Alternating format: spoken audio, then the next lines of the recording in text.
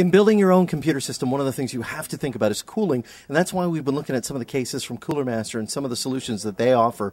But they also offer solutions for the CPU. You never want to turn on your computer system without a cooler for the CPU. And this goes all the way back to the 486 days. And you know what? I used to use Cooler Master cooling solutions back then, but we just recently got in the V8. This is the V8, and we showed you this before. Now, the V8 is a cooling system for the 1366 socket system we're using from Intel with the iCore 7. This is a beefy guy. This does everything you would need when it comes to cooling your processor. But Cooler Master has taken it a step further, and they have delivered us the V10.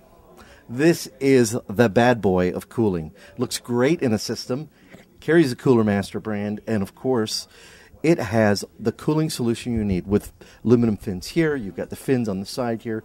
You've got this cooling solution, but there's also some special technology that is a part of this that will kick in when it's needed. So, it's in a way conserving your system and getting it to the point that, when you need that power, you need that oomph, you've got the cooling here to handle it with the V10. And, I can only imagine what's next. This thing it's huge.